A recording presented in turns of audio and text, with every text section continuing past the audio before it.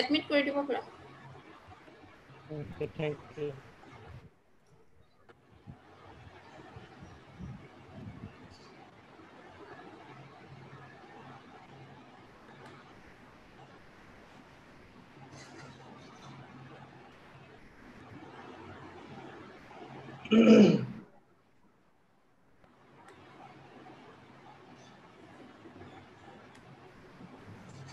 Chakraborty sir Yes. Okay. you please start Yes. Hello. Hello. yes Are you sir hear my voice? Yeah. Okay. yes sir you are audible you can Yes. start Yes. Okay. Hello. Good afternoon, everybody. Welcome to the 14th technical session of Day 6 International Workshop on the governance and development issues and challenges. And today's topic of this second technical session is critical Himalaya prospect and challenges of conceptual innovation and studying issues of democracy and governance and development. And our today's resource person, respected Dr. Padam Nepal sir. Before delivering his speech, just I am going to say a few lines about him.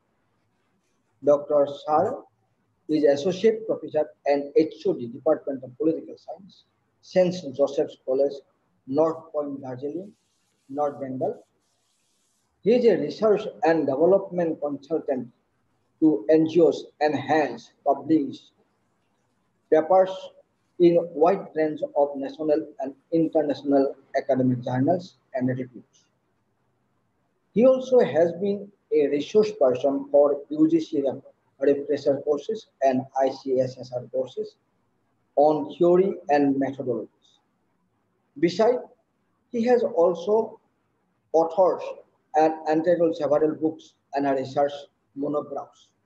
His books include Environmental Movement in India, Politics and Dynamism and Transformation, and Introduction to Political, a 2-volume set entitled Politics of Culture, Identity and Protest in Northeast India, and Politics of Exclusion and Inclusion in India. His research interests include approach and indigenous research methodologies, green politics theory, folk and cultural dimension of politics, micropolitics, micro-theories and methodologies of notion and others also. Sir, please come and give your precious. Okay, thanks. Okay. Oh, So may I begin now then? okay, sir. Okay. So namaskar to everyone. Very, very good afternoon. I think everyone is really, feeling sleepy this afternoon after heavy lunch. So apologies if I'm disturbing your sleep. In fact, I'm so thankful to the Center for Ethnic Studies in Guwahati inviting me to give a talk in this international workshop. It's my privilege, and for that I thank the institution and all the people associated with the institution.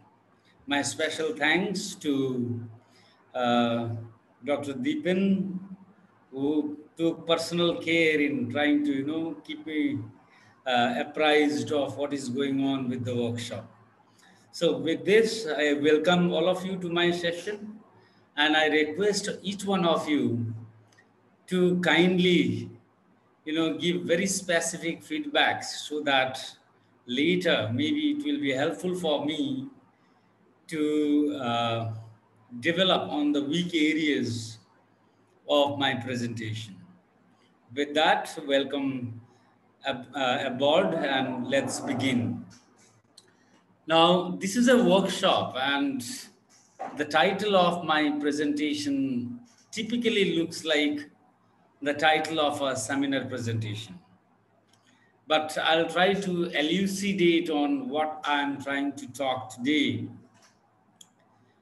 I have titled today's talk as Critical Himalaya, Prospect and Challenges of Conceptual Innovations on Studying Issues of Democracy, Governance, and Development. Now, for the present purpose, what I would like to drive home is, in this presentation, what my objective is to apprise the participants of what constitutes the Himalaya, how Himalaya has become a frame of reference in a multitudinal number of studies of different disciplines, how the evolution of the Himalayan studies began, what is the prospect today, and what are the difficulties in researching the Himalayas. By researching the Himalayas, I also would like to specifically focus on research or researching the population there, the inhabitants, their life and life experiences, their, cultures, their traditions, their livelihoods, their power relations. So everything would be covered within the criteria, within the category of the Himalayan studies. Now, I have given the title Critical Himalaya, and that is slightly different from other understandings in the sense that I would also like to, drive home one important fact, that is, every scholar trying to work on a particular area does not only contribute to the existing, base of knowledge in terms of policies and practices, but also contributes towards creation and dissemination of knowledge itself. And one of, the pillars of researches is how do we contribute to the production and dissemination of knowledge. And one way is creation or development of theoretical devices, the heuristic devices of analyzing something, creation of a theoretical framework, creation of certain models.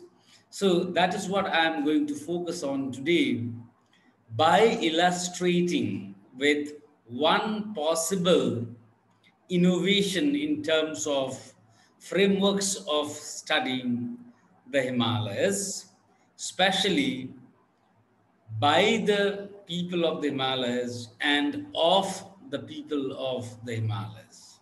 In other words, a kind of insider study and how it would contribute in terms of building a theoretical or conceptual framework.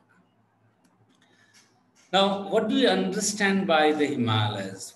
Very plain and simple, what we could see is that by Himalayas, we refer to this particular area here, the Himalayas, okay? Now, this has a border in the northwest. It is being bordered by, the region is bordered by the Hindu Kush and the Karakoram ranges. Exactly on the northern side of this region is the Tibetan Plateau. And the width of the Himalayas from south to north, that is, it varies in length in terms of, around roughly 125 to 250 miles. So the area that is highlighted here in the map, it constitutes the Himalayas. Of course, this is a very, broad geographical territory, a lot of illustrations that I'll be giving in course of the presentation would be specifically on the Eastern Himalayas, that is Darjeeling, Sikkim, Nepal Himalayas, and extending up to the states of the Northeast, because primarily the illustrations are from these areas because most of our participants belong to this area and most of our participants are either working on the Eastern Himalayas or are prospective researchers on the Eastern Himalayas. So this is the region that we are basically taken for the present, study. Now, I have talked about the concept of the critical Himalaya. What is the context in which I'm trying to talk about this? The context is an attempt at the development of the concept of critical Himalaya is to argue for a situated epistemological innovation that would put debates regarding the production of knowledge in and from the Himalayas as fundamental to the notion of the critical Himalaya itself. But it has to be understood with a caution. The aim here, yes? Sorry for interruption. Your slide is not visible. Slide is not visible. No, sir. What's wrong? I had uploaded the slide anyway. Let me see. We can see the folder only. Now also it's not visible? No, sir. Okay, I have tried to share it. Anyway, let me close it and try to, yes, sir. You can come out again.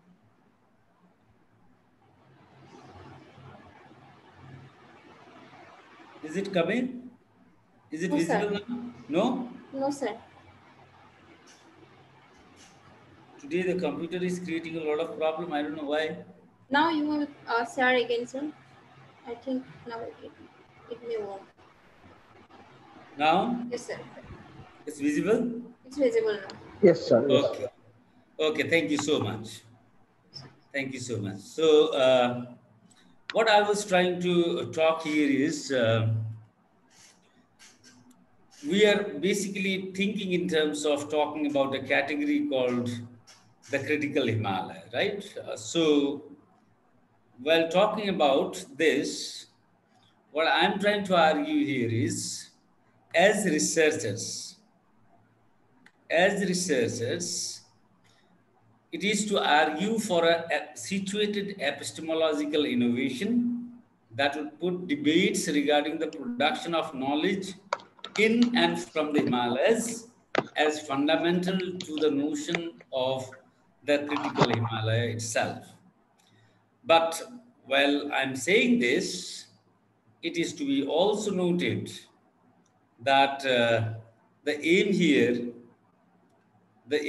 is not to provide a closure to the contestations between and among various intellectual traditions by prescribing one particular, position of research.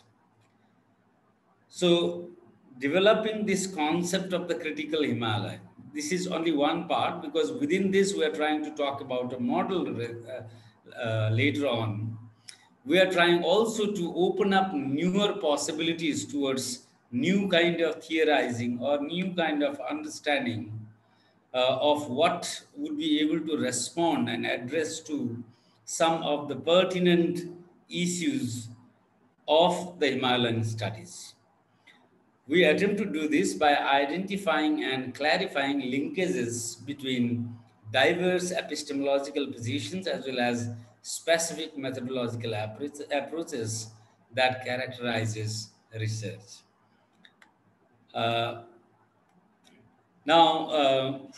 What I exactly wanted to say and try to convey is that I have given the concept of the critical Himalaya. Now, where did this concept come from? Let me elaborate on that a little further so that it will be easy for us to come to this next slide. Uh, if you look at the whole idea of the Himalayan studies, beginning from the early days of the colonial times to the present, we see a lot of growth of institutions doing research on the Himalayan areas. You will find institutions established in Bhutan. You have a lot of institutions established in India. You have got institutions established in Nepal. You also have institutions studying the Himalayas based in the Scandinavian countries. You have Center for the Himalayan Studies functional in the United States and also in Britain. So what we see is there is a mushrooming of the studies on the Himalayas. Now, all these, they have their own theoretical positions. They have their own methodological concerns. Some work from the social scientific perspective. Others work from purely natural or physical science perspectives. So there is a host of research taking place on the Himalayas. Why? Because today, more than anything, the Himalayan region has become a very, very sensitive region, especially in the recent years when we are experiencing a lot of environmental damage and its impact on the Himalayas. That is, in fact, affecting our lives in the foothills of the Himalayas and beyond. So, whatever happens in the Himalayas has its direct impact on the other parts of the world.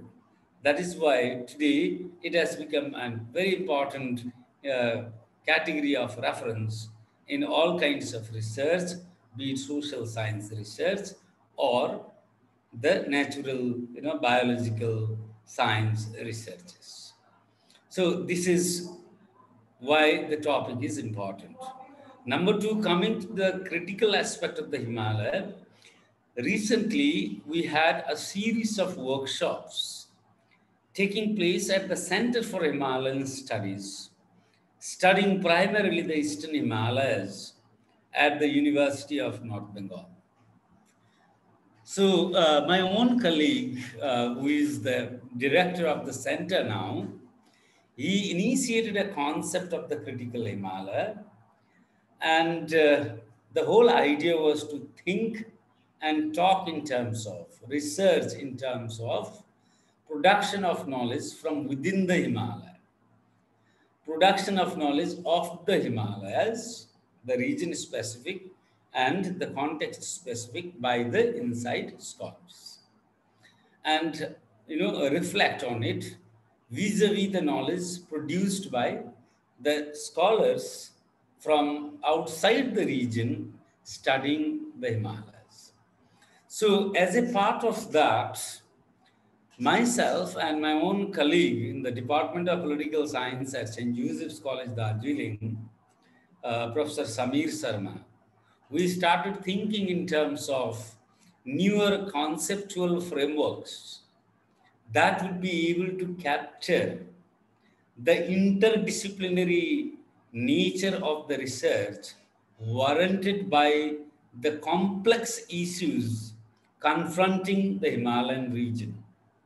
And therefore, we began thinking in terms of whether there is a possibility of developing a conceptual framework of analysis of the issues pertaining to the Himalayas and its foothills.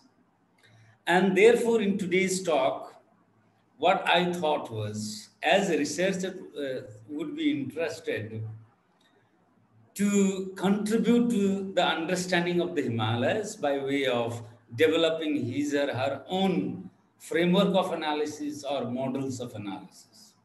So I thought giving a possible illustration or illustrative example of how newer models, newer innovations could take place in Himalayan studies.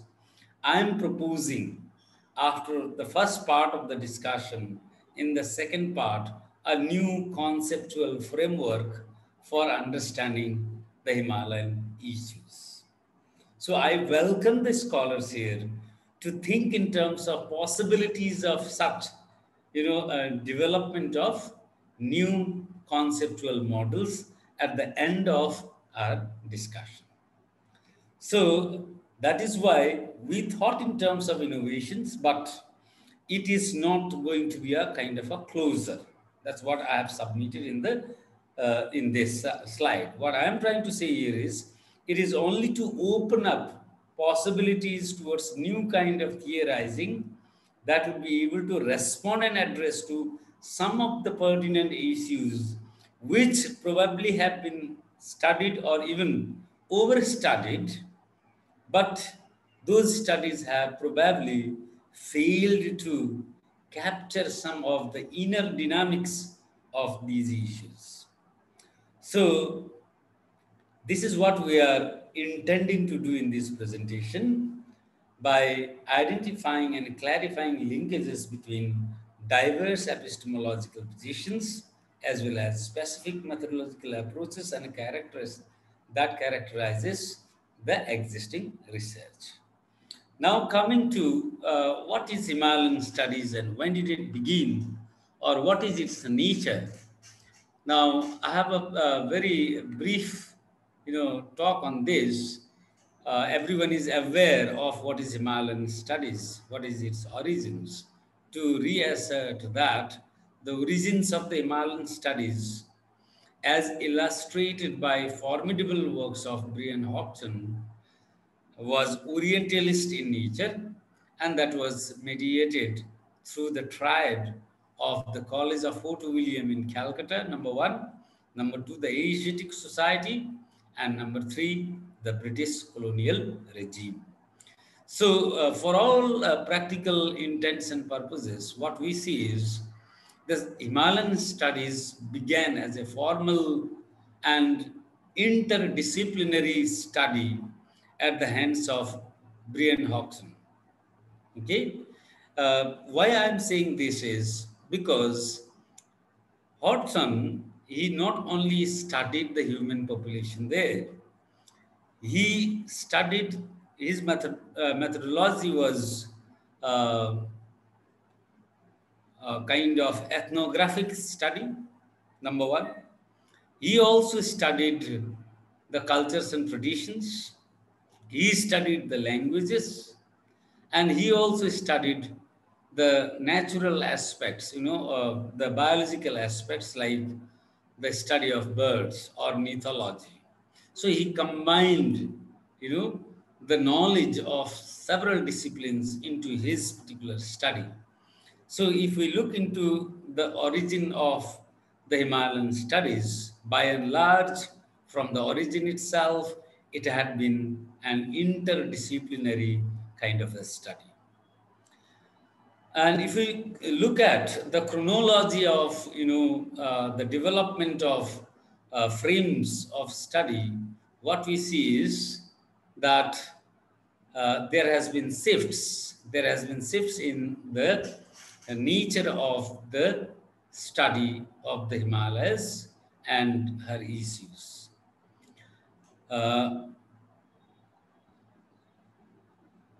Excuse me. A rough chronology of shifts in the disciplinary history of Himalayan anthropology from early colonial and social evolutionary projects. Then it moved on to the development-focused ethnographies. When I talk about the development-focused ethnographies, the best example would be the study of the panchayats in pre-democratic Nepal up to say 1990s. Then to the post-reflexive and post-conflict studies, and finally to the current studies of climate change. In general, these trajectories could be characterized as progressive, but they're all shaped by the presence of power. Because power is, it has very intimate connections with knowledge, and which has been stressed and studied by scholars like Foucault. Now I come to another interesting aspect, and that is framing the Himalaya. Disciplinary frames and which are necessary, but they are not sufficient. If the disciplinary frames that are existing today were sufficient, we would not have had the requirement for developing any new heuristic device or a theoretical framework. So what we argue here is the existing framing of the Himalaya, they are necessary for understanding the issues pertaining to the Himalayan region. However, the framing that is existing today, the framings, multiple framings are there, they are not sufficient. How and why? Let's elaborate on that.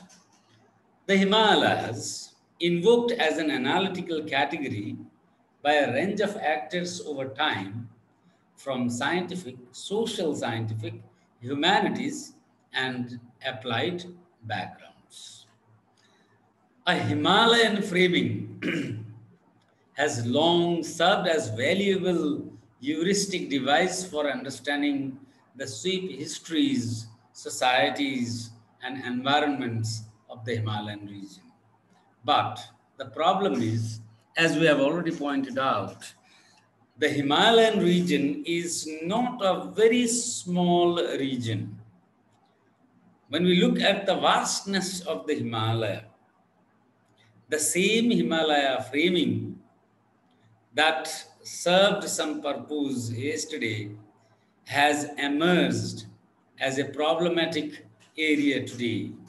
There is a problem of the scale, because we experience some kind of contradictions there when we are using the framing of the Himalaya. Why? Because if we focus on commonalities in the Himalayas, in our studies, it has the tendency to obscure the differences and diversity.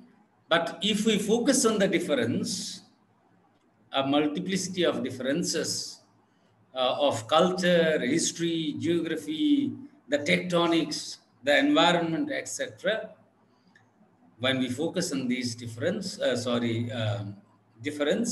it obscures the common bonds of different kinds that characterizes the Himalayas as a geography and the Himalayan communities also.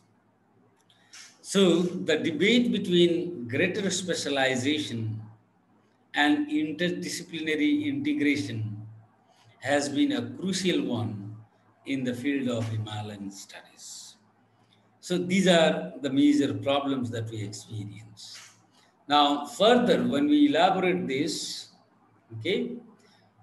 exploring some existing frameworks, what we find here is environmental problems. One is a framework that takes the ecological environmental framework in the understanding of the Himalayas. As I have already pointed out, Himalayan region is characteristic of, having its impact on the entire of the world. So it is a very sensitive zone. And this sensitiveness of the Himalayas has been recently discovered. And scholars have come out with a framework which is often referred to as environmental and sustainability framework. So what is there in this framework? It argues that, environmental problems are composed of overlapping and interrelated framings requiring equally polyvalent responses. So no environmental problem can be addressed from a single vantage point. It has to be addressed from multiple sides. Say, for instance, why do we study environment in social science, social sciences today? Was it there from the beginning? If you look at the history of how environment becomes a subject matter of the social sciences, it is not surprising to see that it began only, say, roughly in the early 1970s. Otherwise, environment was an exclusive privilege of the biological sciences. It was studied by the botanists and the zoologists. It was not a subject matter of social science. But with the 1972 conference, what happened was it was recognized that environmental problems are such that they cannot be addressed only by the biological scientists. What you require is the state intervention. So when there is the question of the functions of the state being enlarged to cover the domain of what is called the environment, environment enters into the social science vocabulary in general and the vocabulary of political studies or political science in particular. Because now state's function is the protection of the environment. So it becomes one of the important activities of the state and hence legitimizes environment or ecology as a category under the category of the political activity of the state, right? So therefore, what is understood now is that no environmental problem can be understood or analyzed from a singular perspective. What you need is a diverse collection of perspective put together will only help us understand the environmental issues and problems. A decentralized approach to knowledge production is necessary now to understand the issues of the environment and sustainability agenda and its potential to generate an overarching framework that will help us to understand the power relations, the question of ethnicity, question of identity, question of livelihood, etc. Because livelihood is conditioned again by what? Environment, very often. People's livelihood may impact on the environment on the other side. The power relations in the society and in the state determines both people's livelihood, identity, as well as the significance or magnitude of the environmental crisis. So this, environment ecological framework or sustainability framework is a potentially overarching kind of a framework that could be developed, okay, that could be developed to understand critical issues of the Himalayas. So this is one of the frameworks on the study of the Himalayas that scholars across disciplines might come across. Now we also have, another framework. And what is this second framework? The second framework is indigenous Himalayan cartographies, or this is a framework related to the Himalayan cartographics. Now, what is this Himalayan cartographic? You can talk in terms of, or in very simple ways, think in terms of map making or mapping conventions. Okay, this forms another framework of analyzing the Himalayas. Indigenous Himalayan cartographies are often narrative, delineating areas of belonging or unbelonging, representing change or stasis, revealing or obscuring certain facets of landscape, creating terrains or territories. mapping conventions represent different understandings of connectivity and change, different means for understanding changing and contested cartographies. So this is another framework of analyzing the Himalayas. Now we can have, a multiple kind of illustration of how this framework can be used in the studies on Himalayan issues. Okay, we can have elucidation or explanation, further explanation from the cases from the Eastern Himalayas. Just, I'm just giving you a reference which each one of you probably can develop your own in course of time. See, the recent issues of the contestations over territories by India and China, the Lipu Lake issue with Nepal, okay, the making of a new map by Nepal, adoption in the Nepalese parliament, how India responds to that, what is the role of China there. Then you also have, the Doklam incident and the recent incident of the standoff between India and China in the Western Himalayan region, right?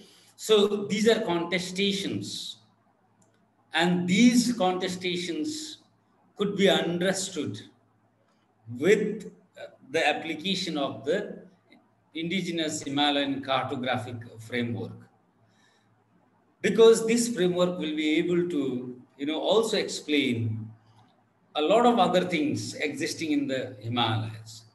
What belongs to whom? Okay, that means creating and recreating terrains and territories. Territories are important.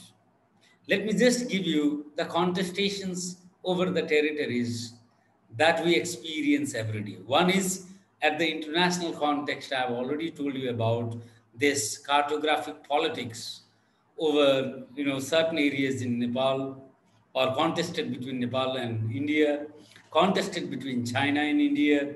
So that is what we already have as examples. Another category is within our own country, within India. There is also claim and counterclaim over terrains and territories. Let me give you some specific example from, say, my own region in North Bengal. My own region in North Bengal has certain examples there.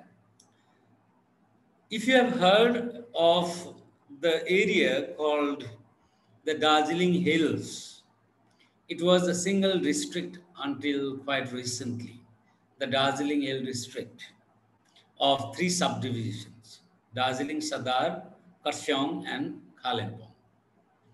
Now, recently, Kalimpong has been declared as a different district altogether. Now, if you look at this region, we have multiple contestations in terms of territorial claims, claims of belonging, and claims of unbelonging to a given territory, right?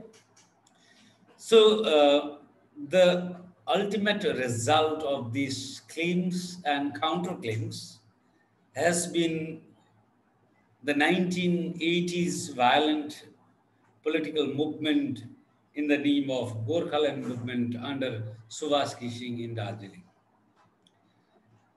It was reproduced again in 2007 under the leadership of Bimal Gurung. Then again in 2017, again under Bimal Gurung, we had another phase of the movement. And this is a claim over a particular territory within the Darjeeling Hill district to be constituted as Gorkhaland, because Gorkhas are said to belong to this particular territory, right? Now, that is the belonging, the whole idea of creation of territories and belonging by one particular community. Now, within the same geographical terrain, you find yet another small population of a tribe called the Lepchas. Now, Lepchas inhabit in the western part of Bhutan. Lepchas inhabit Sikkim, Darjeeling and Kalimpong region of Darjeeling Hills, then the eastern part of Nepal. That is a broad, territorial specific of the Lepchas. And the Lepcha history is ascertained through their oral narratives, okay, where they regard themselves as the children of the snow of the Kanchenjunga. Now, there is a categorization that the Lepchas constitute the original inhabitants of the region. Now, there is a contestation on the same territory, whereas the Gorkha identity in the region, it is subsuming the Lepcha, identities and questions of belonging, and Lepchas are claiming the Lepcha land. However, all these, as I told you in the first slide, is conditioned by one's affinity to the power configurations. Because if you go through the Lepcha oral narratives, you will find that according to the oral history of the Lepchas, the Lepcha territory would extend in the plains, the foothills of the Eastern Himalayas, up to the present-day Titalia in Bangladesh. But you will not find a single Lepcha population in the plains of North Bengal. So is it an eraser of history, or is it something else?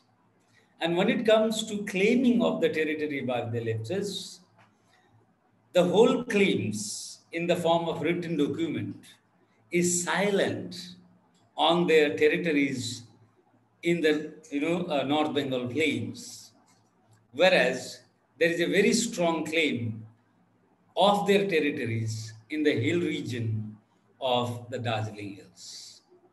So this belonging and unbelonging and contestations over terrains and territories, as it is illustrated by the cases in North Bengal and Sikkim, is sufficient to help us understand that a framework of Himalayan cartographies would be one of the important frameworks for analyzing Himalayan issues, both beyond the national territories as well as within the national territories.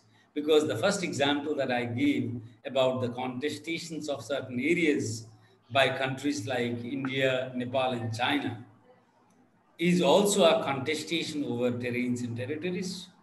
And the second example, claim and counterclaim of territories by competing groups within a same geographical territory, is also contestation over terrains and territories, which speak about belonging and unbelonging. Now here something more has to be added when we try to understand the whole idea of belonging. What do we see? Belonging is possible only if there is some concrete evidence to root oneself to a particular terrain or a territory.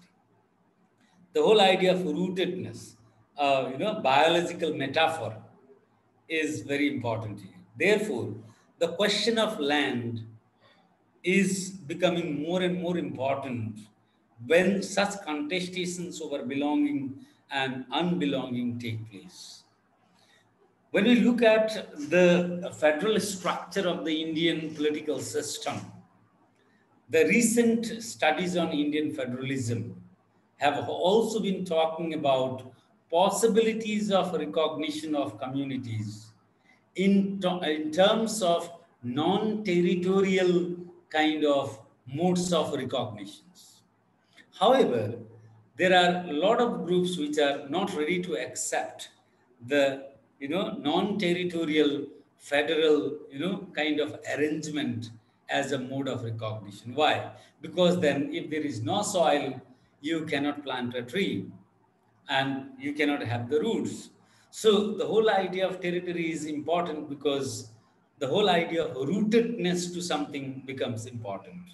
That is why you will always come across in this region claims over territories which are demanded to be recognized if we are trying to talk about identity and recognition of different groups and their claims and conditions, right?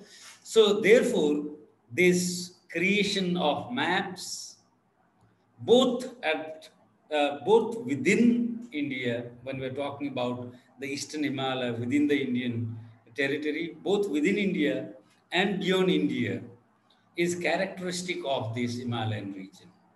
And that basically emanates from the question of power, question of control, and question of belonging or unbelonging, and hence it leads to creation and counter creation of claims for territories, creation of territories, and counter creation of territories. So this is another framework that is available to us for understanding these issues in the Himalayan region. Then we have yet another framework, okay, that is very specifically identity-based kind of a framework. The Eastern Himalaya is politically dynamic space, and over the last decade, identity-based politics has emerged as a regional norm with groups, big and small, actively engaging in public articulations of their ethnicity. The contemporary pervasiveness of this form of politics can be attributed to the way the ethnic culture and traditions are able to cut across class, gender, and other political affiliations. Ethnic politics in the Eastern Himalaya is enacted within the framework that prescribes to democratic norms of mobilization and participation. Now, the theme of the workshop being democracy, governance, and development, what we are trying to bring here is all these frameworks talk about some kind of governance, talk about some kind of development, talk about some kind of democratic practice. Now, this framework of democratic mobilization of ethnic identity is something that has been exclusively used by sociologists and political scientists in the analysis of these Himalayas and its foothills, the population there, because there are multiple, mobilizations based on ethnicity, cutting across class, gender, and other affiliations. For instance, the Northeast is characteristic in the sense that it has a wide range of demands in terms of ethnic identity. And similar is the case in case of North Bengal and Sikkim. Then we have another framework I have labeled here as framework 4, and that is an interdisciplinary framework, a pragmatic approach to interdisciplinarity that does away with the fear of boundary crossing. Now, there was also in the past a tendency of working within the methodological and boundarial specific of a discipline. For instance, a sociologist would exclusively make use of his or her disciplinary tools, techniques, and frameworks in the study of the issues pertaining to the Himalaya, maybe anthropological study, cultural study, etc., specifically from the point of view of sociology. Now, similarly, ecologists would study from the point of view of environmental and ecological sciences. So there was a kind of fear of crossing the boundary. History would not consider sociology, or politics. Neither would history consider ecology. History would talk in terms of certain historical or from certain within the historical perspective, not crossing the boundary, disciplinary boundary of history. Now, people are talking more in terms of fearlessly crossing the disciplinary boundary and talking about interdisciplinary framework. By fostering active partnership and knowledge sharing between and among various disciplines, we foster dynamic representations that work across scales and geographies to more accurately reflect the Himalaya, Himalayan species, and Himalayan subjects that are increasingly mobile and constantly in a state of flux. So we have this fourth framework, which we might designate as interdisciplinary framework. Now, those in favor of this interdisciplinary framework, they urge the re-examination of the issues through the creative lenses of several intellectual disciplines, such as political science, international relations, political theory, political economy, sociology, gender studies, legal studies, geography, literature, media studies, anthropology, history, and so on.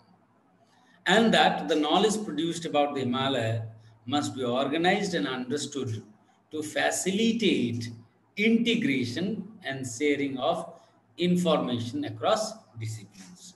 This is the argument of the interdisciplinary framework and the scholars subscribing to it.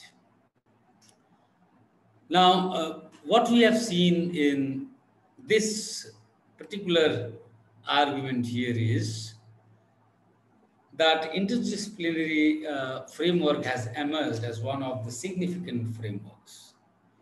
Within this framework, there is a move towards trying to understand the Himalaya from the tradition of the critical studies and coming to the critical Himalayan studies or the critical Himalaya, right? So it could be a part of the fourth or the final framework that we have just talked about.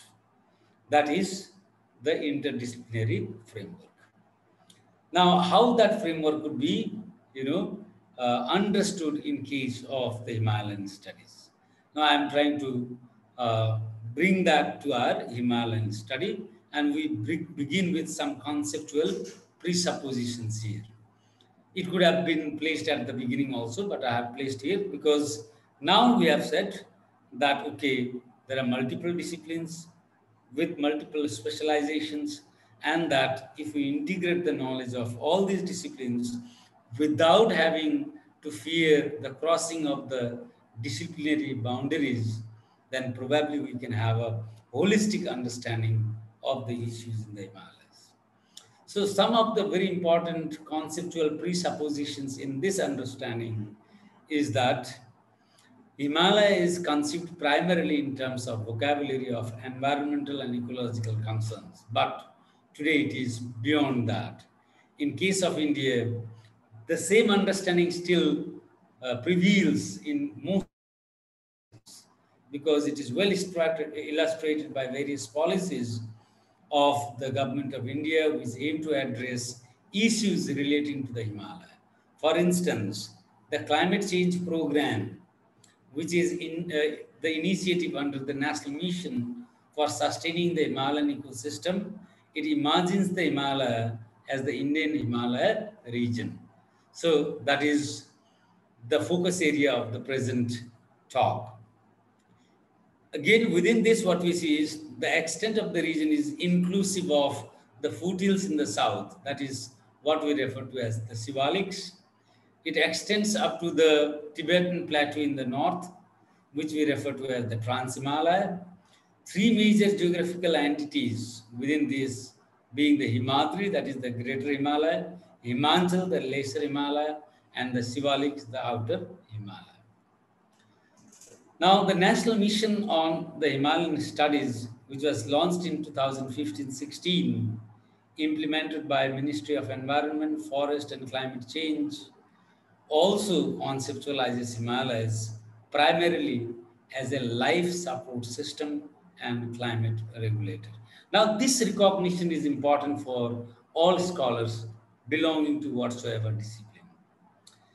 The government of India has recognized the Himalayan region as a life support system and a climate regulator, which means this region is critical in terms of sustaining the entire of the subcontinent, both in terms of life support system as well as in terms of climatic conditions.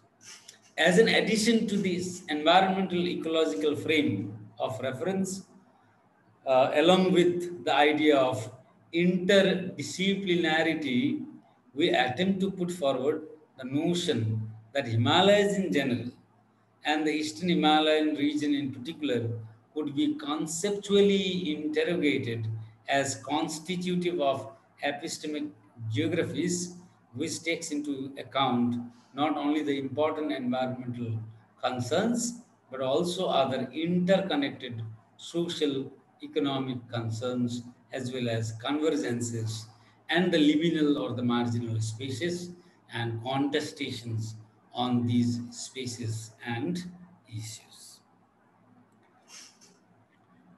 Now, having understood these frameworks, what is the time? Let's see, 15 more minutes before the break, and I'll begin the second part after the break. So before the break, what I would like to point here is, what we have done is that it's a very complex issue to study the Himalayas.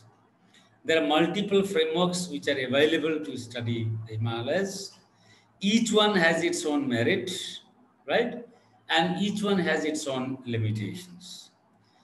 But when we look at the issues, one issue has the capacity to affect the other.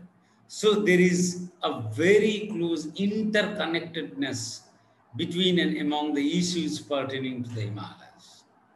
Say, for instance, livelihood issue might be related to ecological issue, which might be again related to the political issue.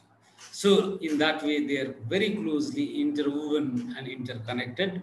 And this is especially true in case of the Himalayan region, which are very sensitive in terms of bioecological diversity and sensitivity in terms of climate change and providing life support system to almost the entire of the subcontinent, because fast flowing rivers, on which we depend, also generate origin from this particular region of which has been referred to in the present study.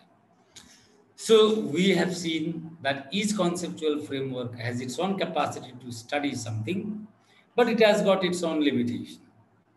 And therefore, there is always a scope to move forward and develop newer heuristic devices. Now, what kind of heuristic devices are possible that would further explain the issues in the Himalayan region? Now, this is what we are going to talk now. And for all those participants who are taking part in this workshop, I have a special appeal at this point. That is, what is going to follow from now? So far, what we have discussed is what already exists. That is, what is Himalaya? How do we want to understand Himalaya when we say critical Himalaya? What have been the challenges in the studying of the Himalayan region and the Himalayan issues? What are the various frameworks of study? What are their major, strengths and major limitations? That's what we have seen so far. Now, what we are trying to do is move beyond that onto the possibility of contributing towards the, production of knowledge in terms of the Himalayas. And that is in terms of theory, theoretical knowledge. So we'll be moving towards the idea of whether we can conceptually innovate something, create something new. So all scholars tend to do that in their research. That is, how do I want to contribute in terms of theory through my present research? That is one of the part of every research proposal. So if you listen to this particular case study that I have tried to bring forth as an example, this is not a full-fledged argument of the new model or framework that is being developed, okay? But we are giving this as an illustration so that you can think on similar lines of contributing in terms of theory of understanding the Himalayan issues. So from here we'll move on towards conceptual innovation, that is on the idea of political cryptobiosis. Now I'll be moving on to this domain. Please bear with me. And beginning part I'll do before we break for tea. So one more slide before tea. Please bear with me.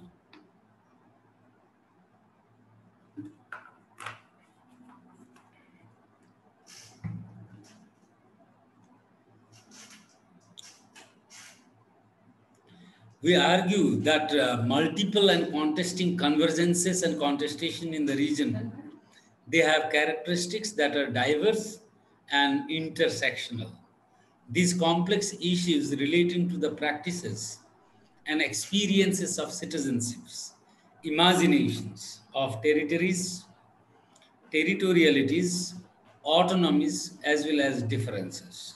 Other than major environmental or ecological concerns, these includes debate concerning the various political projects of belonging, typologies of assertions, as well as literal and versical modes of expressions. And all these issues are usually studied from the vantage point of another concept, that is flashpoint as a frame of reference. Now, what is flashpoint as a frame of reference? Now, before I come to that, let me elucidate this slide once again. The entire of the Himalayan region is sensitive in terms of biodiversity, in terms of determining climate and climate change because of the glacial melts, these, that, and any alterations in this region has its implications elsewhere in the region because it acts as a life support system. Now, because of these incremental or small changes taking place within this Himalayan region, what we see is that people inhabiting this region mobilize in different forms for different kinds of issues. That is, it might range from citizenship issues to the issues and projects of belonging, assertions and protest movements, and sometimes a lot of these assertions cannot come out because of the fear of power, and therefore they remain some kind of covert kind of assertions. And covert assertions take place through literary mediums of expressions. For instance, you will find a Highlander woman singing certain songs expressing the pains and pleasures of everyday life. That song is not something detached from the issues concerning the Himalayas. The song is, in fact, a kind of mild expression of the pain and suffering of the people living in the region. So the expressions could be very vocal very assertive, very, very covert in the form of protest movements, or they could be very modest, very sublime, and very covert in the form of songs, poems, etc. All these take place in the form of mobilization for something, trying to address ecological issues or livelihood issue or issue of citizenship or issue of belonging, issue of recognition, right? So that is what, you have different forms of assertions which are visible and some are not visible. These issues are usually studied from the vantage point of flashpoint as a frame of reference. Now, what is this flashpoint as a frame of reference? Flashpoint, it involves some kind of violence. It might not be physical violence. It could be psychological. It could be, knowledge. It could be anything. So, what kind of violence we are talking about? Because flashpoint inevitably involves the issue of violence. So let's move on to that. What is flashpoint as a frame of reference? Flashpoint is generally defined as a situation or a place in which violence or anger starts and cannot be controlled, as a place or stage at which violence might be expected to begin, or as a place where violence is likely to develop. Now, what do you see here? Number one is situation in which violence or anger starts because it cannot be controlled. Now, when there is a lot of suffering, lot of pain, okay, obviously there is a tendency to fight against these problems. And the mobilization against these are not very eventual and Darwinian in nature. They might take place that way, but there is something called a period of gestation.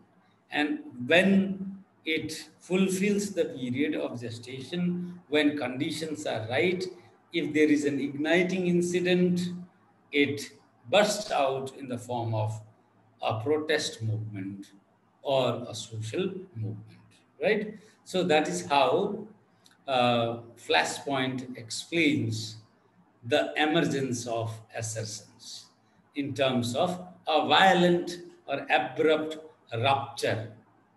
In all these definitions, the notion of violence corresponding to the chemical process of ignition, either existing or potential, occupies a central position in the understanding of flashpoint.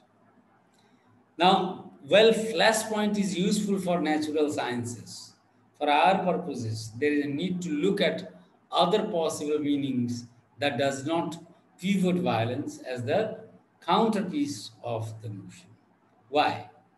Because in social sciences, it is not only this particular flashpoint, because ignition is mechanical, right?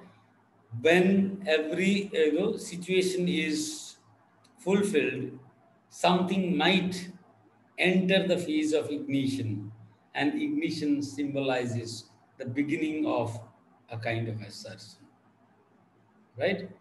So what we have before us is flashpoint as a frame of reference. It is there, it is useful, but in itself, it is not a sufficient framework to understand the complex issues surrounding our area of study, that is the Himalayan studies. An alternative definition is also there of the flashpoint. It provides a different understanding and regards flashpoint as a critical moment at which some of or something burst forth into activity or existence, or as a point at which someone or something bursts suddenly into action or being. The dominant, dormant population of a particular region, when gets all the condition fulfilled, suddenly comes out violently in the form of some kind of assertion or protest or demand, right?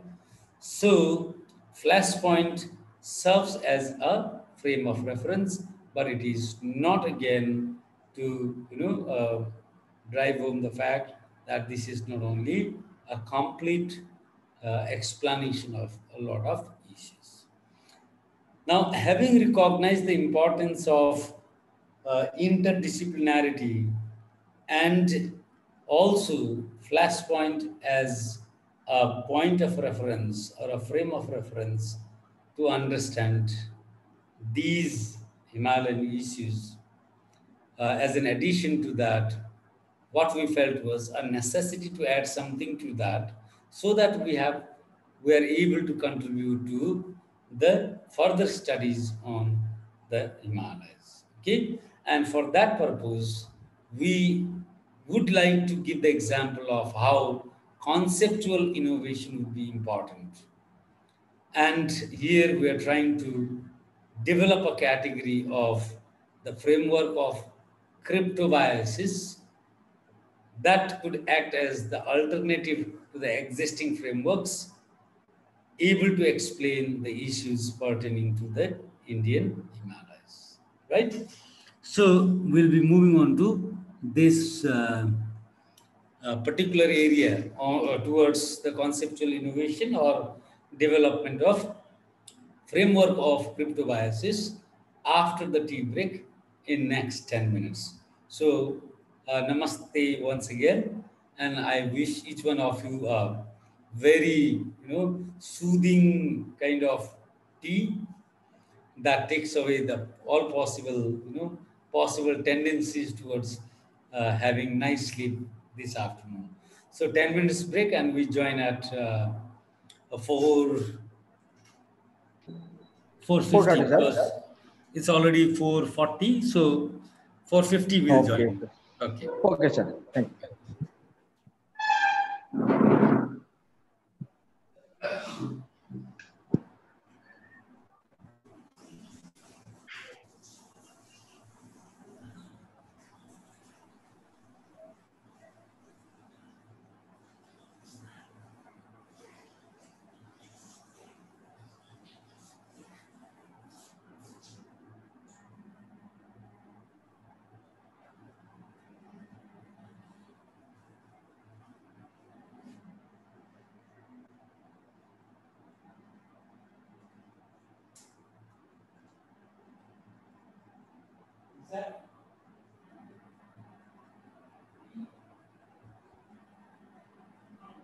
Hello, Dipon.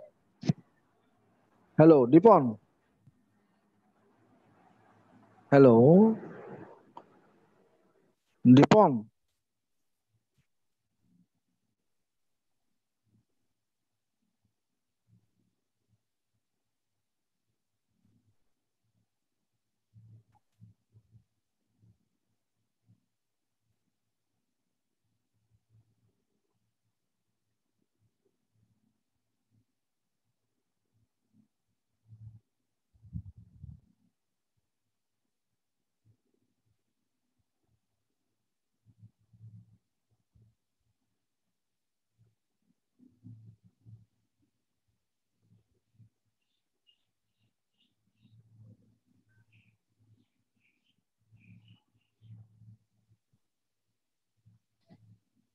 Hello, hello,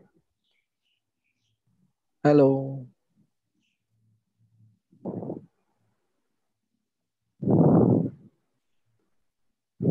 hello.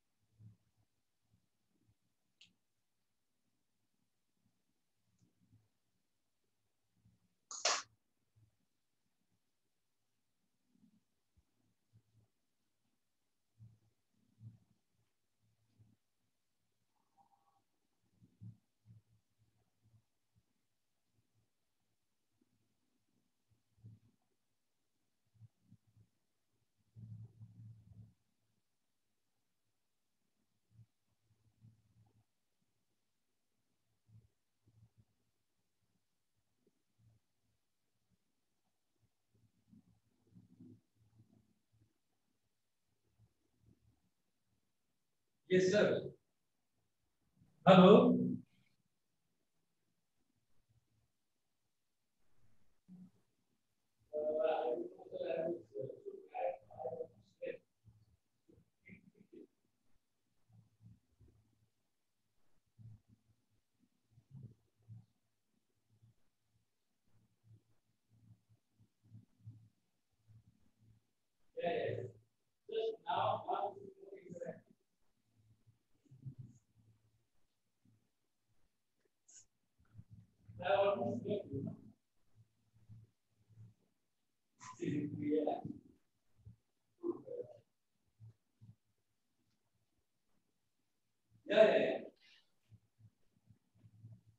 Yeah, he called me, but I told him by 9:30. By 9:30 only I will send.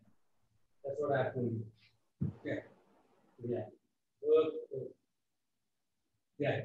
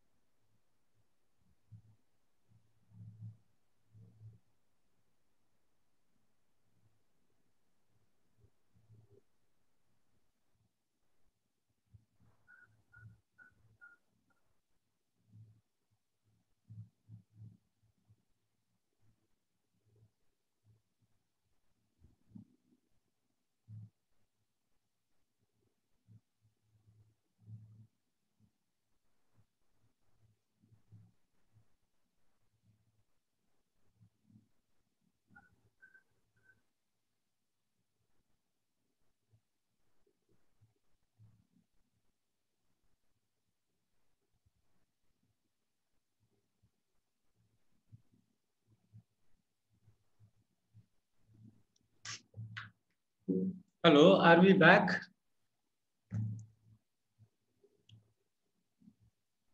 Hello? Yes, sir. Are we Yes, back sir. now? Are we all ready? Sure, sir. Yeah. Yes, You can yes, continue, sir. sir. Can we begin now, the second part? Yes, sir. Yes, sir. You can. Okay. Thank you so much, sir. Thank you so much. So, welcome back, everybody. What I was trying to talk is, I think you are familiar with Hindi also.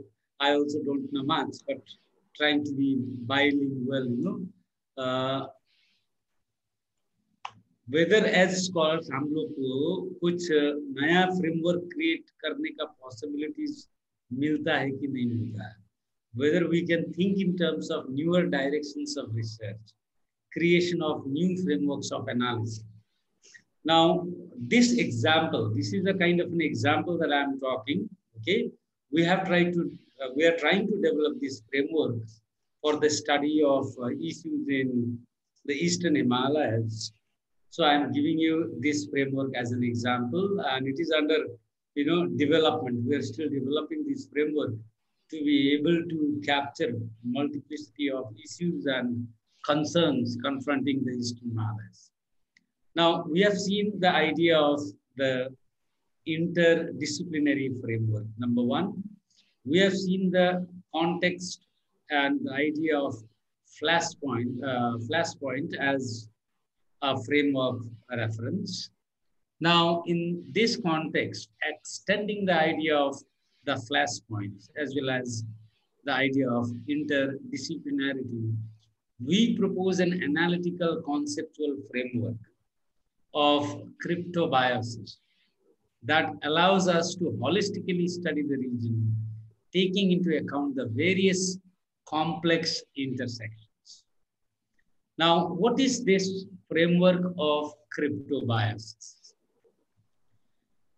The notion of cryptobiosis is something that we have tried to borrow from the biological sciences. As usual, social sciences have indiscriminately borrowed concepts and models from the natural sciences in general and biological sciences in particular. When we talk about the systems theory, we have borrowed this also from the biological sciences. So the premise of the present, conceptual innovation is the richness of the vocabulary in the biological sciences, the conceptual categories there, which probably we can borrow and redefine it in the context of the social science research to serve as a meaningful conceptual framework, able to understand these various complex intersections taking place in the Himalayan region. The notion of cryptobiosis allows us, we argue, to engage with issues that have achieved a critical mass and are readily tangible or available, while also giving us possibility to interrogate that those are latent and or occupy liminal spaces. Concept, the notion of cryptobiosis is a wide concept, and therefore it allows us to understand both that is active as well as something that is latent and or that occupies the marginal liminal spaces. Now, this concept, sorry, let me go back to this. I'm coming directly to the context in which we have borrowed, but I have said that we borrowed this concept from the biological sciences. Sorry for intervention. Now, this is a concept in biological sciences where a living organism is seemingly dead A living organism is seemingly dead, but it is not dead. The living organism is not in a dormant stage. It is beyond the dormant, but not yet dead. That is the stage to which in biology it is referred to as the stage of cryptobiosis. Now, this particular stage, we found it to be very interesting, able to capture the very, very subtle kind of categories that we experience in everyday social research in the foothills of the Eastern Himalayas.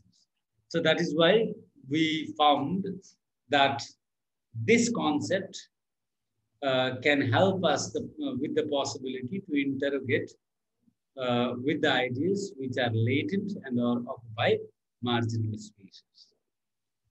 Now, to move on to the illustrations, okay? Now, subnationalism, which was regarded as a divisive, separatist, or even secessionist force, today, if you see this particular region in the Eastern Himalayas, it has re-emerged as a potent political force in reframing power relations, signifying its character as inherently constitutive of the democratic practices.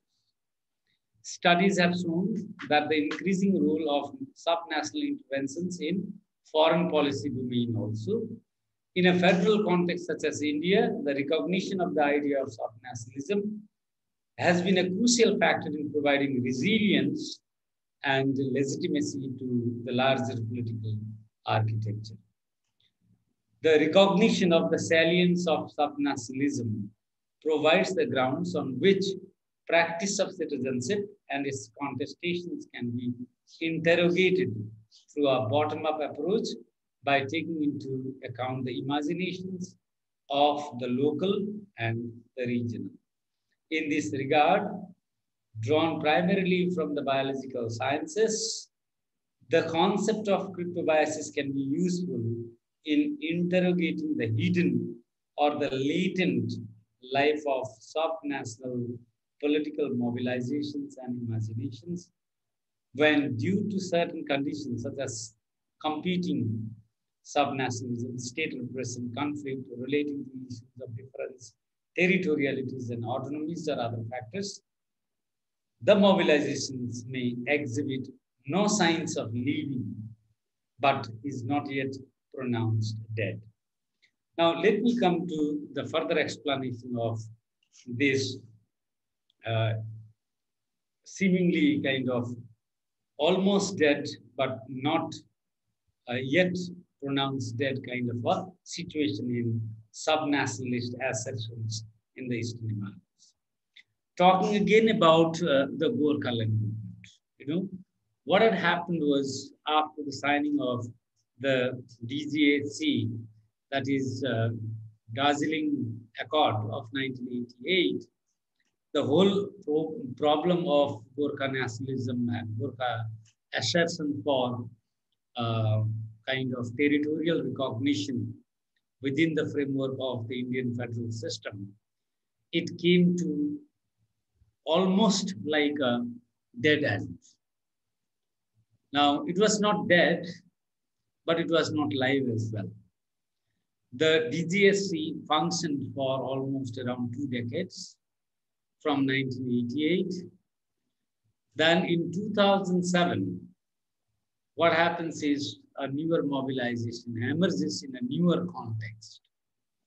The new context, it provided some kind of a triggering signal for the almost dead kind of an assertion to come into life. First example, this will be elaborated further. Now, if you look at the same territory, it was in the early 2000, the first decade of 2000. A mobilization began in Kalimpong subdivision of Darjeeling district, then in the Eastern Himalayas. This mobilization was by the All India, sorry, Indigenous Lepcha Tribal Association, Indigenous Lepcha Tribal Association called the ILTA. Now, what this ILTA did, what was the context? The context was damming across, the river Tista from right in North Sikkim to the southern part of the district of Darjeeling. Now, Lepchas claim this territory vis-a-vis the Gorkhas who claim the same territory for Gorkhaland in West Bengal. Lepcha regarded as the Lepcha. So there is this contestation. But the Lepcha assertion also again had come almost to an end, almost with the beginning of, it did not show signs of assertion since the beginning of assertions by the Gorkhas right during the colonial times in 1907. From 1907 till 1980s, early 1980s, the very covert assertions of the Gorkhas for separate administrative unit for the Gorkhas and finally culminating in the demand for Gorkhaland, it took place in the 1980s. Till then, and through the 1980s movement also, there was no issue of the Lepcha land. Now, suddenly in the beginning of the first decade of the 2000, what we see is the formation of the ILTA, Indigenous Lepcha Tribal Association in Kalimpong, and its mobilization against the construction of dams in River Tista. Now, this was one of the agendas of mobilization that began, and simultaneously, the movement, this movement was primarily, this began in Sikkim. There was a kind of a movement taking place among the Sikkim Lepchas, but the ILTA in Kalimpong, based on the same movement, they began with another assertion, and the major demand was a recognition of the Lepchas as the then existing category. Now, the category does not exist. That is the primitive tribal group. The movement, went for a long time, but since it reached a critical mass, number one, and number two, the situation at that point of time was not warranting or not favorable for this group to come into life. The assertion died away. It, almost had no signs of being alive immediately after a couple of months. Again, with the emergence of the 2007 movement for Gorkhaland, what suddenly you could see is the strengthening and coming into life of the Lepcha assertions in the same territorial jurisdiction. So what we see is certain groups, certain assertions, certain sub-nationalisms, certain micro-nationalisms, they emerge and die out. Again, re-emerge and die out, right? And this constantly takes place happening in this region. And this has never been able to be explained properly, neither by a framework of flashpoints, nor by the framework of interdisciplinarity that has been adopted by some scholars so far, nor by any of the other frameworks that we have discussed in the beginning of this presentation. Now, these, emergence, re-emergence, dying out, again dying out, this phenomenon has not been able to be captured by any academic study so far. So in this regard, drawn primarily from the biological sciences, the concept of cryptobiosis can be useful in interrogating the hidden or latent life of the national, sub-national political mobilizations and imaginations. When, due to certain conditions, conflicts relating to issues of difference, territorialities, etc., the mobilizations may exhibit signs of living, but it is not yet no signs of living, but they are not pronounced dead. Yet other times they come back to life. Scholars have defined cryptobiosis as a death-like state of suspended animation, which under certain conditions was reversible. Exactly that is what we could see in terms of Lipsa mobilization. Exactly that is what we could see in terms of mobilization for Gorkhaland, the Gorkhaland movement. It emerged, it died out, it exactly was not pronounced dead, but it was not live. It was neither dormant, but it was in a death-like state of suspended animation, which under certain conditions was reversible. So this became reversible in 2007 under the new leadership, under the new context, and under the new conditions. It is therefore a fundamental link of cryptobiosis with various triggering signals that may cause a shift in the condition from death to life and from life to death. It is considered to be a more extreme state than dormancy with almost no detectable activity. There is, however, a possibility of the resumption of activity in terms of articulations, assertions, mobilizations, when conditions more favorable to life return, or what is referred to as reversible interruption.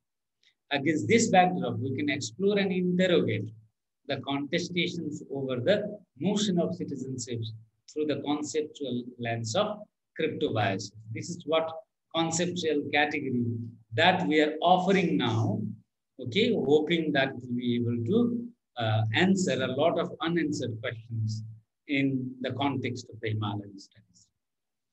Cryptobiosis can be used to understand and interpret the multiple and contesting notions of the political projects of belonging in the region manifested in subnational mobilization across various registers that include, but are not limited to, a common political identity including ethnicity, language, caste, and region. While subnationalism in Darjeeling and Kalimpong Hills was initially premised along the issue of what Sajal Nag has termed as administrative unitization in British colonial context, it has, however, acquired a more complex dimension today. There is therefore a necessity to chart the political life of such mobilizations and articulations to understand the manner in which subnationalisms renegotiate the claims of recognition, that is ethnic, cultural, linguistic, autonomy, which is territorial, and non-territorial, which I said that it is less feasible given the context of understanding of what is belonging, as well as development, economic and social, of which have a bearing on the manner in which the notion of citizenship is practiced as well as experienced. Hence, the framework of political cryptobiosis could be useful not only in the re-examinations of the long histories and complex lives of subnational political mobilization of North Bengal region, but could also assist in the renewed understanding of various political mobilizations across the geographies of Northeast region of India and possibly the entire of the Eastern Himalayan region. Further, this is in the context of the study of democracy, development, and governance. But this framework is almost, we are trying to look towards the possibility of this being applied as a holistic framework, is promising in terms of understanding the Himalayan responses to other forms of stimuli, for instance, environmental, ecological, stimulus also, and its response could also be understood using the framework of political cryptobiosis, or for that matter, cryptobiosis. For instance, any kind of response in terms of, say, in terms of climate change, etc., response stimulus could be, in terms of the Himalayan studies, could be also put within the, analyzed from within the framework of cryptobiosis because of the triggering effects, bringing into life, sending to almost a death-like situation. This cycle taking place continuously in the Himalayan region. So we think that we can move towards newer conceptual frameworks like the present one, the framework of cryptobiosis, in critically understanding the Himalayan context of democracy, development, and governance, and issues beyond that, including issues of ecology and environment. I think this is my brief presentation.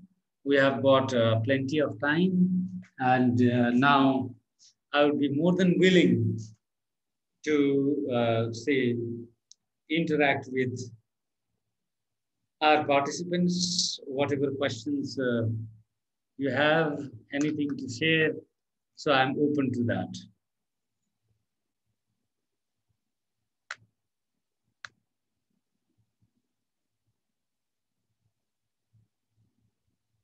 So I've finished my presentation. Hello? Hello? Yeah, my Thank you, presentation sir. as such is over. So I would like to move towards the interactive session. Okay, sir. Thank you very much for your presentation. I think our host, Dr. Deepak Chakraborty sir, is not here because I think for his network problem. And I request our participants to ask any queries or doubts to our research persons directly.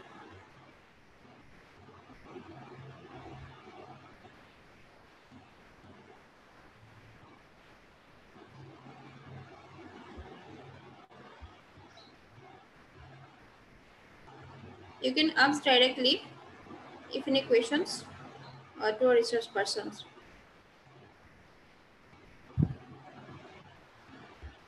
Any question, any query from anyone?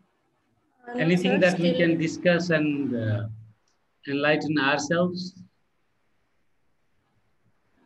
Anyone would like to, intervene in any capacity, like comment or question or some kind of suggestion whatsoever?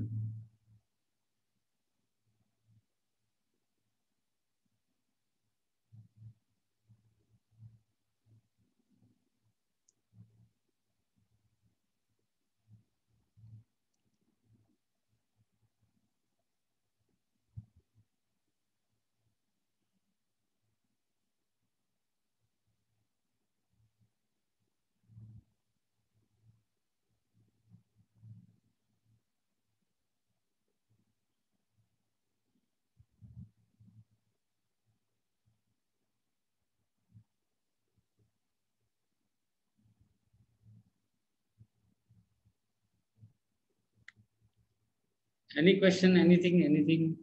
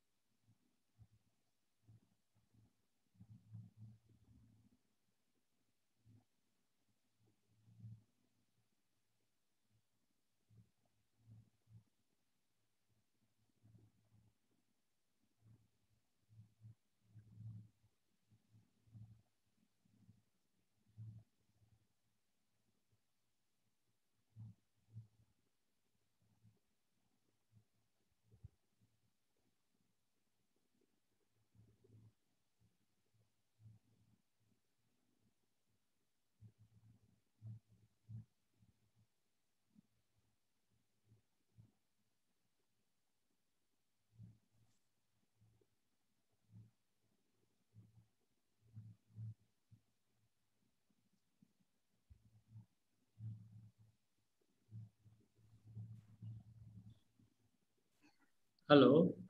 Hello. Yeah, there are no questions, no comments, nothing?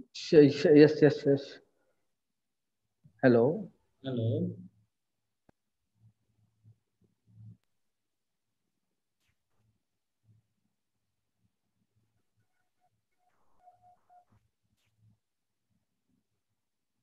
Hello. Hello. Hello, sir. Are you Chakraborty getting sir. me? Oh, Bonita, question must have Yes, sir. question po na. Question po na. I have not yet get any question.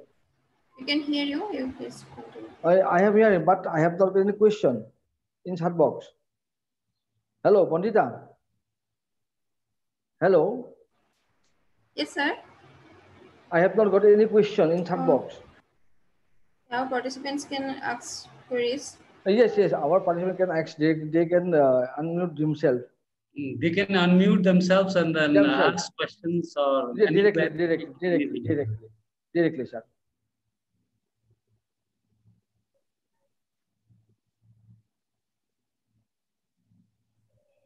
Hello. Hello. No one seems to be responding. Maybe, I don't know, internet problem or something like that. FC Nubata. Bonita.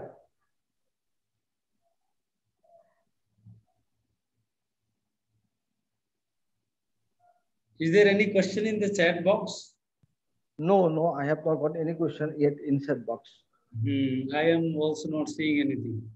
That participant may directly ask any question, they can unmute themselves. Hello. Respected participant, you may ask any question. If you directly, you can unmute themselves. Please. Because I have not any question in chat box.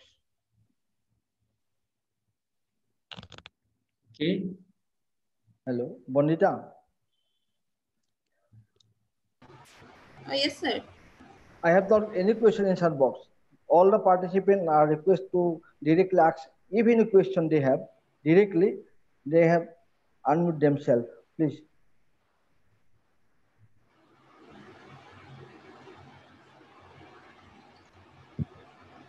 If any question they may ask directly, because I have not any question in chat box. Bonita. Yes, sir. I have not any question. In chat box. If they don't have it, is okay. If there is no question, we cannot force anyone to ask.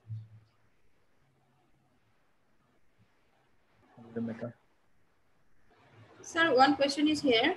Okay. Yes. Okay. How popular is the political cryptobiosis framework in research studies?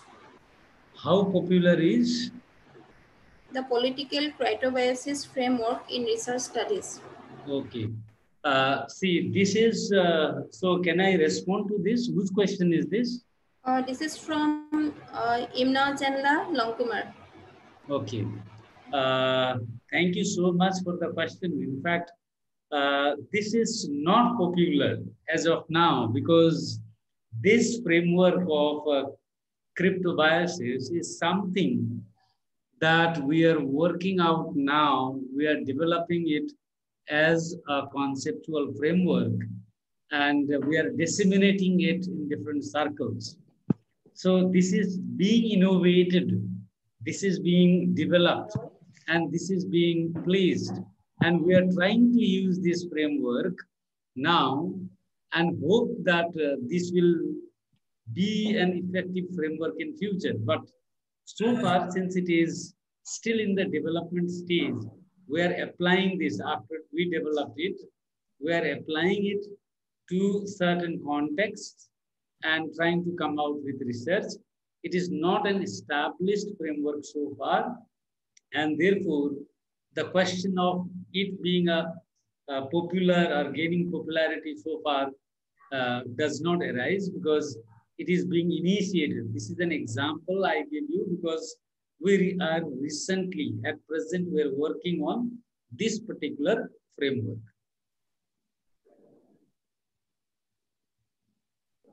Any other? Yeah. Hello? Yes. Yes, sir.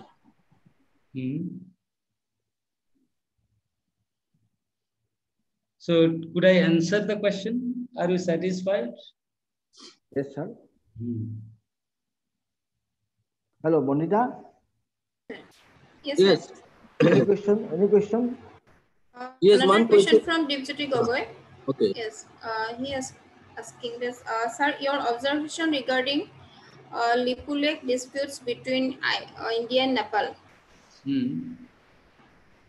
See, let me tell you something. I am talking basically in terms of theoretical, devices of analyzing this. And since this is not a workshop per se on the international politics, I would at this particular platform refrain from commenting on this. So I'll not make my personal observations on the Lipu Lake issue. But Lipu Lake issue is very much a kind of a contestation that is a part of the issues that we find in the Himalayan borderlands. So there is a long history of contestations of various kinds, and that continues even today. I have told you about scales of contestations. I have told you levels. At the international level, we have contestations over territories and cartographic contestations. We also have similar cartographic and territorial contestations within the boundarial specific of the Indian federal system. So that is what I was trying to give you an example. But sorry, I refrain from commenting on the Lipu Lake issue. Personally, I'm not giving any remark because that is not my area of study. Sir, thank you. And Longkumar has conveyed his thanks to you for successfully answering his question. Yes. And no more question at all? Vanita? Another question from Obama. Yes. Sir, what about the democratic situation in the Himalayas and the position of various ethnicities there? Can Upama directly ask a question so I can hear it more clearly with the question? Can you ask Upama? Hello? Hello? Yeah, your network seems to be poor. Yeah. Yes.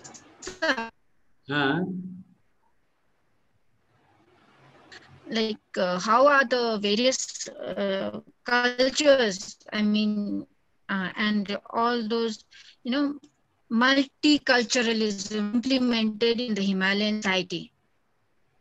See, what I'm trying to talk today is I'm talking about different modes of analysis, right? So the focus of today's talk is how do we analyze the Himalaya as a category of, as a research category, we have Himalaya. How do we characterize it? What are the characteristics of framing the Himalaya? And what are the different types of issues and what kind of framework of analysis probably would be able to absolve on the issues that encounter the Himalayas and its population. So when you're talking about multicultural, that's what specifically I'm trying to tell you. The Himalayan region is rich in terms of both, plant diversity, in terms of when we look at the biodiversity of the Himalayan region, and also rich in terms of ethno-linguistic diversity. Now, when you're talking about social science research, and probably when you're focusing about communities, you are therefore talking about this rich, cultural and ethnic mix of population constituting the Himalaya.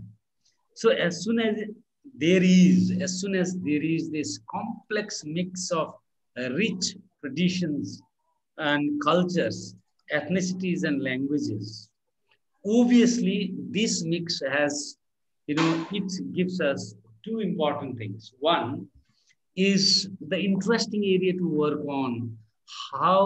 What are the common things that these different ethnic, linguistic, cultural groups share in solidarity, and that contributes to the growth of the Himalayas.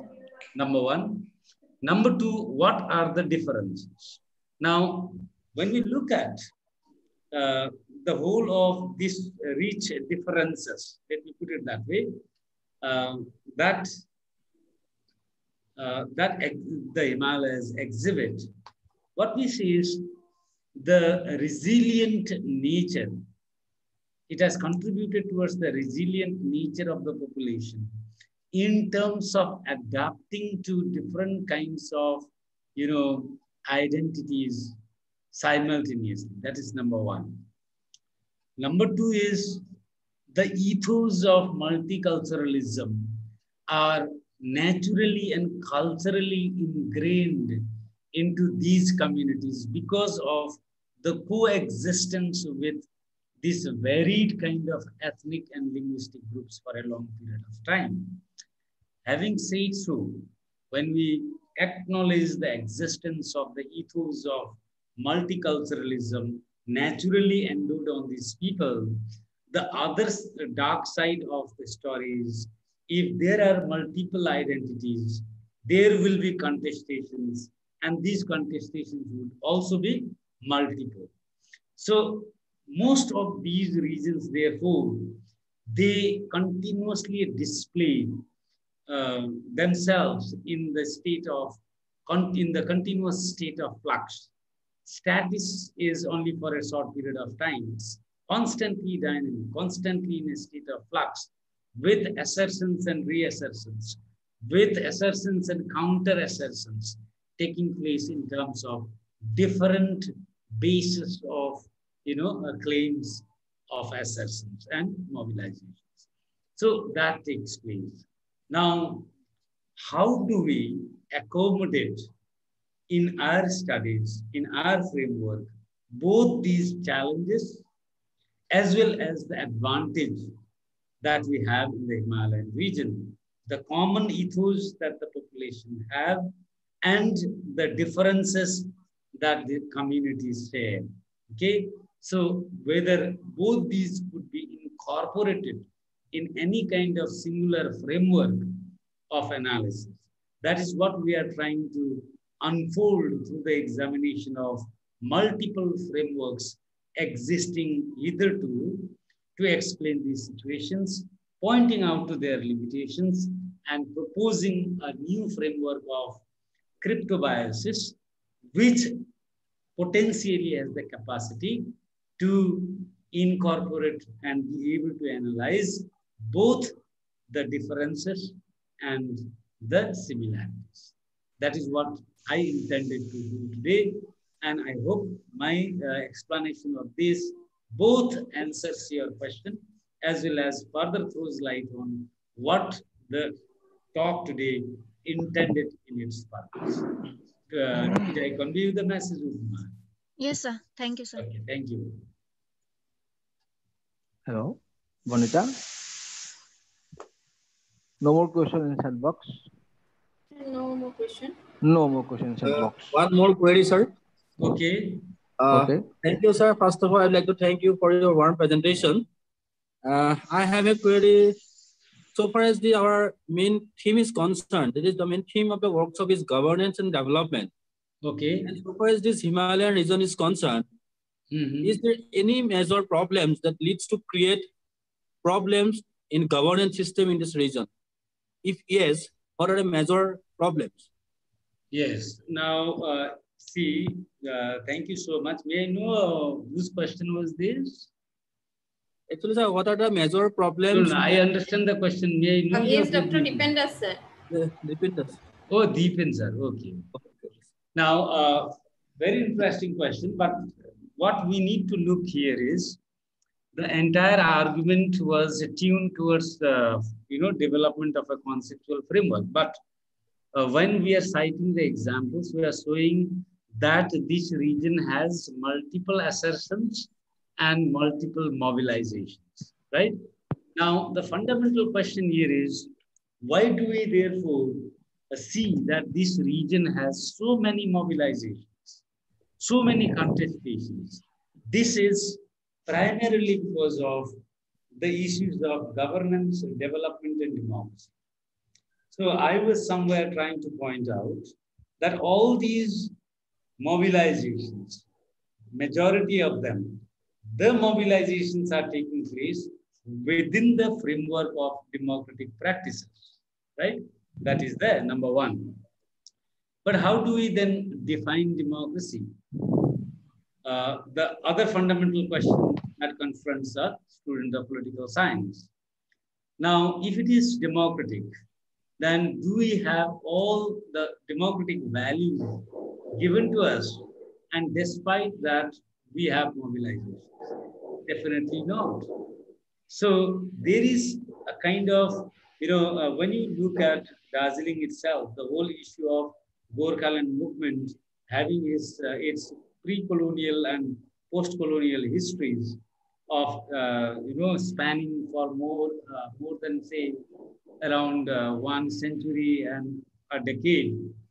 What you see here is basically the primary problem begins with the problem of development. Then comes the problem of recognition. Okay, problem of recognition and problem of development.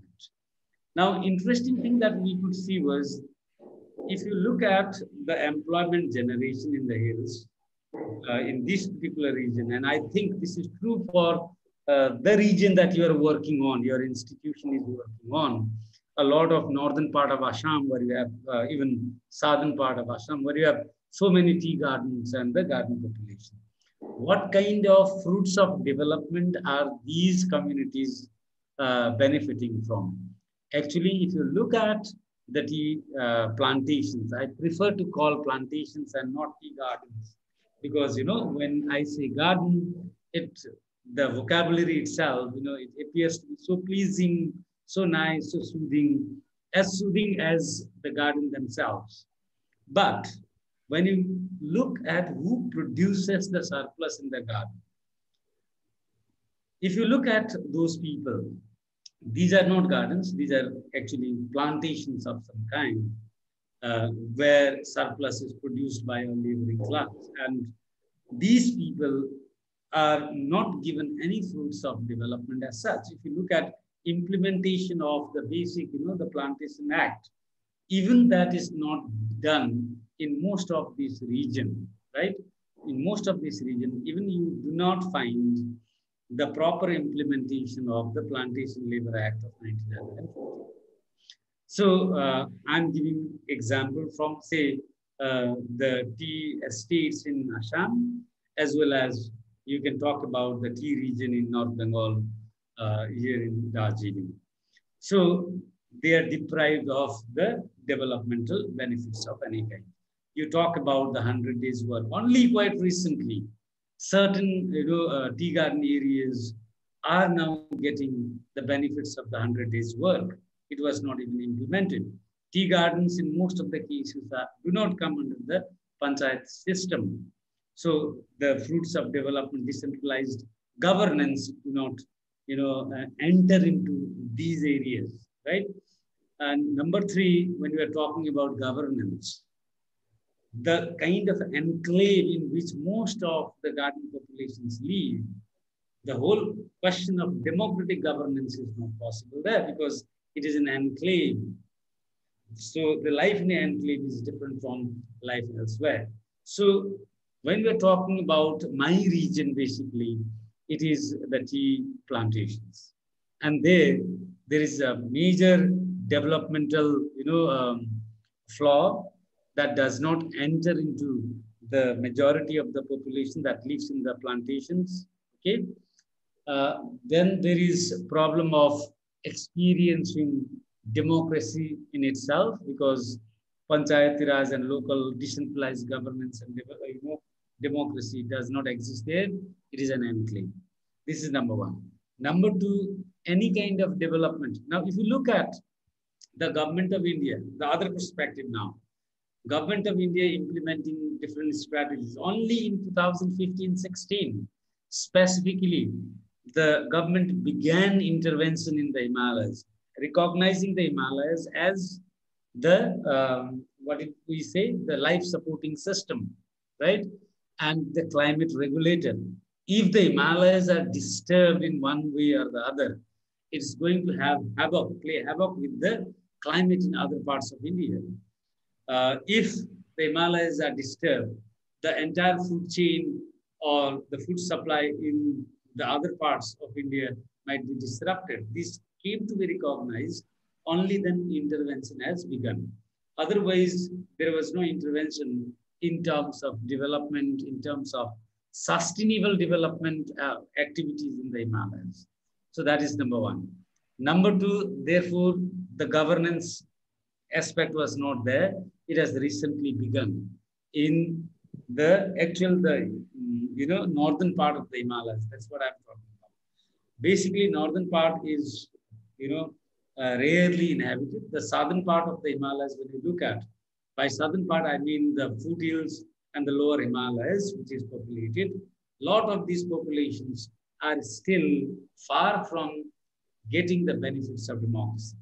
When you look at the hilly terrains of Northeast India, what do you see in relation to the mainland India? We are still underdeveloped. A lot of developmental benefits are yet to reach them. And how they have been designated. Most of the tribal peoples inhabit these places. The hill tribes are there. The plains tribes are there. Who are the plain tribes? Most of them living in the foothills, right? So the whole issue of democracy, development, and governance, they move in a vicious cycle in these regions, and therefore that produces assertions and mobilizations. And therefore, why I am trying to talk about cryptobiosis as a framework is because wholesome implementation of developmental projects has not taken place in most of the Himalayan region in general and Eastern Himalayas in particular, number one. Number two, that has led to non-experiencing of the benefits of democracy. And number three, because there is no democracy, no benefits of democracy and no fruit of development, the assertions and protest politics is inherent. And therefore, you cannot think in terms of having proper democratic and good governance in these places. That has not taken place. That's why these places, the populations, what they show is contestations, mobilizations, agreement, recognition, settlement, and a death-like situation of the assertions and mobilizations. And the death-like situation continues for a while. It is not exactly dead also, but again, it comes back to life. There is reassertion because the fruits of development, democracy, and governance, democratic governance or good governance, have not reached the population of these, Eastern Himalayan communities. That's what I see there. So there is an intricate link between the conceptual framework that I'm talking about and the issues of development, democracy, and governance in this.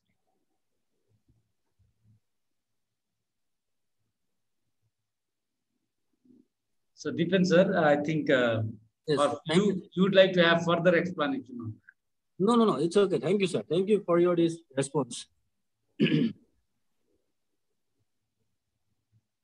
Now I'd like to request our Professor Dipaksha Kori sir to visit the next. Yes, I am online. Hello, sir. Are you here? Yes, sir. Thank you for delivering your valuable speech. I think your speech will be intendable asset for our participants.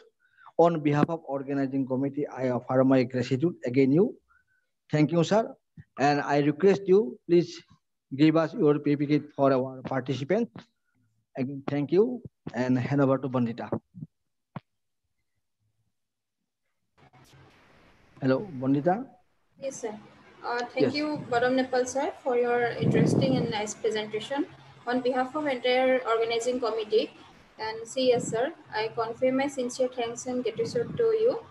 Hope to meet you in future and to hear from you in near future too.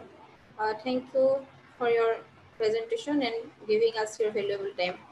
I also convey our thanks to our participants, and tomorrow is our last day of this 7-day workshop, and we'll give you a link for tomorrow's session in the morning.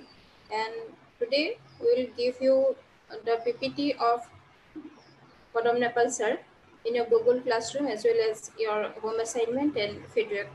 We will let you know in your WhatsApp group. And thank you all. Thank you, sir.